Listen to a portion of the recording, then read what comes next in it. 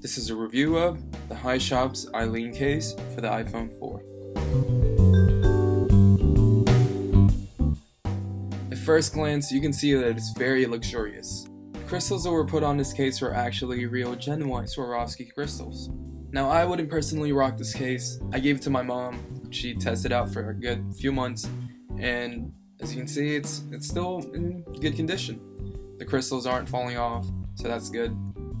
And for the price you're paying, $34.95, you're definitely getting a good deal. It's stylish, you get a screen protector, you get side wraps. That's pretty cool. Now this case do come in different variety colors. As you can see right here, this is the purple violet color. It comes in wine red, shadow black, capri blue, kingdom gold, and purple violet. I put this case on my iPhone once, alright?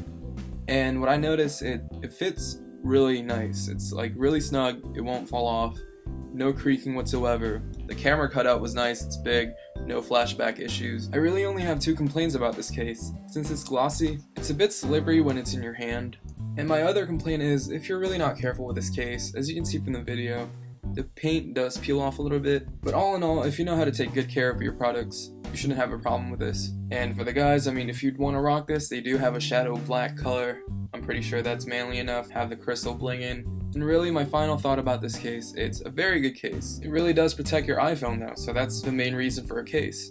And I do want to thank the HiShop for sending this for review. I really love all your products, especially the bumpers and this Eileen case. And I do hope in the near future I'll get to review all of your other cases as well. That's all for today, guys. I hope you guys liked the video. Thanks for watching. Hope you guys stick around, subscribe, and I'll see you guys next time.